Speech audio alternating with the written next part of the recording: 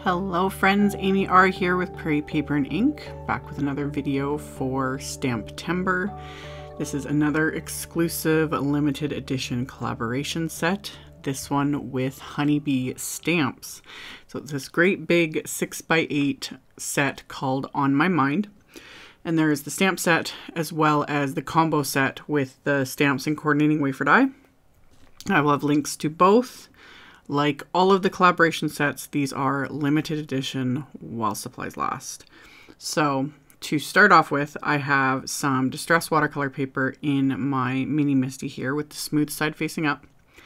And I took this big wreath image from the set and a sentiment, lined it up, and then I used my anti-static powder tool, and I'm going to stamp these images with VersaFine Clair Fallen Leaves ink. Kind of obsessed with this ink color. It's just brown for fall, basically. So inked it up with those, and then I'm going to stamp them on this watercolor paper, and I'm going to stamp it a couple of times. And as always, you could just leave it. You don't have to heat emboss it, but I'm going to use Distress Oxide inks this time to do some easy watercoloring. And I find when I'm working with Oxide inks, I prefer to have my images heat embossed. It just, one, gives it that raised edge that I like, and two, it kind of helps prevent the Oxide inks from obscuring any of the lines because they have the pigments and whatnot in them. Usually not a big deal with VersaFine Clair inks, but again, force of habit. Plus, like with anything, I just like those raised edges because it makes it easier for me to kind of go in when things are still wet and color, and I don't have too much blurring and all that sort of stuff. So I melted the embossing powder, and it was Wow's Clear Matte Dull. Another favorite lately of mine that gives me the raised edge without that shiny finish. And then, like I said, I used Distress Oxide ink. So I'm working on my little Waffle Flower Water Media Mat here and just smushing the ink colors onto the media mat. And I'm using Antique Linen and Wild Honey and the new Crackling Campfire, just a little bit of that, and Candied Apple, and then some Ground Espresso and Vintage Photo, because when I was looking at this image, I was like, this is perfect for this week's Color Throwdown Challenge. Like, such fall colors, and yet you could totally do bright colors with this too. I struggled. I was like, ooh, this would look really pretty, like to do those sort of coneflowers in like a really hot pink. And anyway, I did my first layer very messy outside the lines. I've done tons of videos showing this. This took me a very long time to get used to. I just, you know, because you want to stay inside the lines. But I love how it looks when it's finished. It always looks like a hot mess when you first go outside the lines with that very first layer. It's just like, oh, what on earth? But when you start going back in and adding deeper color and layering the colors onto all the images, it just starts coming together. And that's exactly what I did. So I did that first layer, used a lot of water, bled everything right outside the lines. And now I keep going back in with a little less water and a little more ink and painting everything. Really simple for the most part.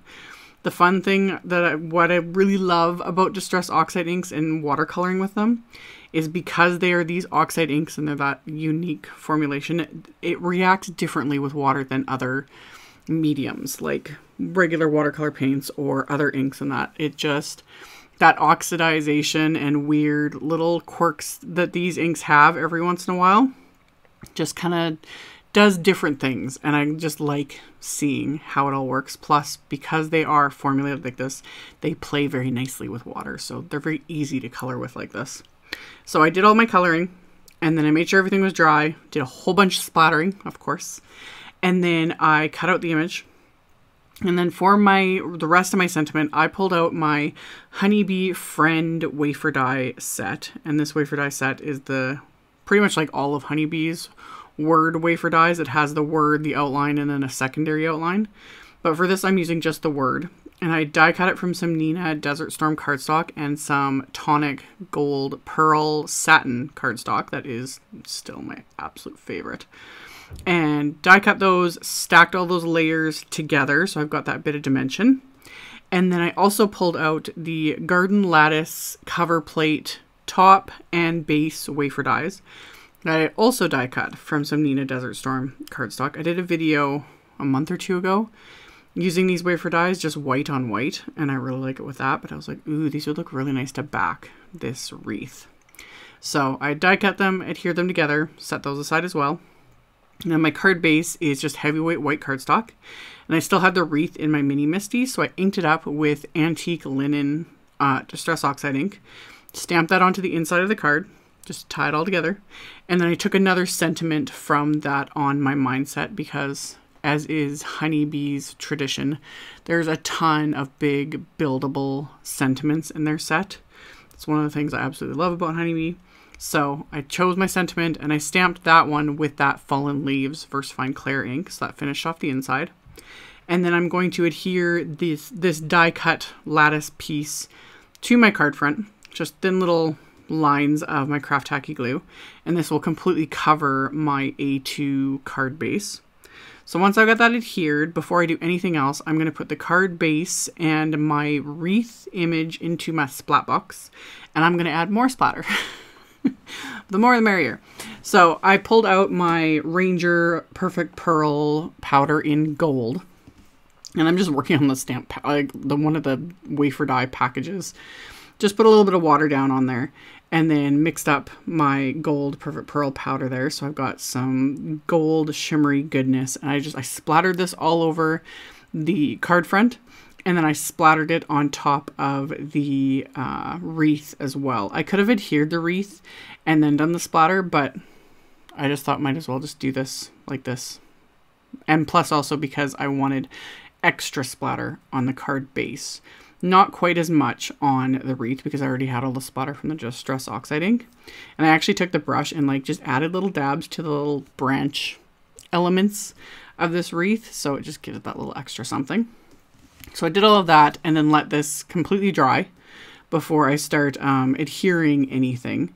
So I just set those aside to dry. It didn't take very long. And then I'm going to adhere that die cut friend to my wreath image.